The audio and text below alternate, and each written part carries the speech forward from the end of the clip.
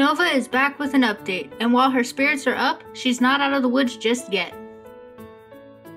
As you know, this beautiful young lady has had to undergo x-rays and multiple tests, and we have the results to share.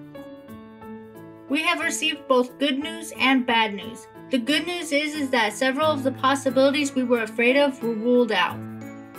The bad news, which we were already pretty sure of, is that she has valley fever. Valley fever is a fungal infection that is common here in Arizona. In Nova's case, it has affected her bones in her leg. As you can see in the x-ray, it causes the bone to break down and is very painful, which is why she does not use that leg anymore. It has been like this for some time for her leg to have atrophied like this and should have been treated long ago.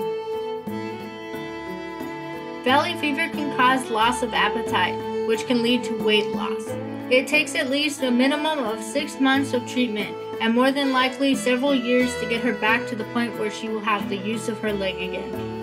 Our treatment plan for Nova is to start her on fluconazole for the valley fever and to the point where she regains appetite and puts on weight so she can be spayed.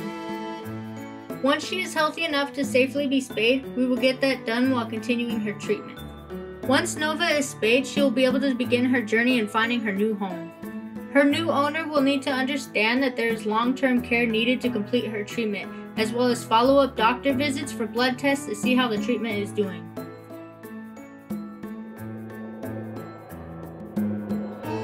To keep up with Nova's story, follow us on Facebook at facebook.com/Central Arizona Animal Rescue.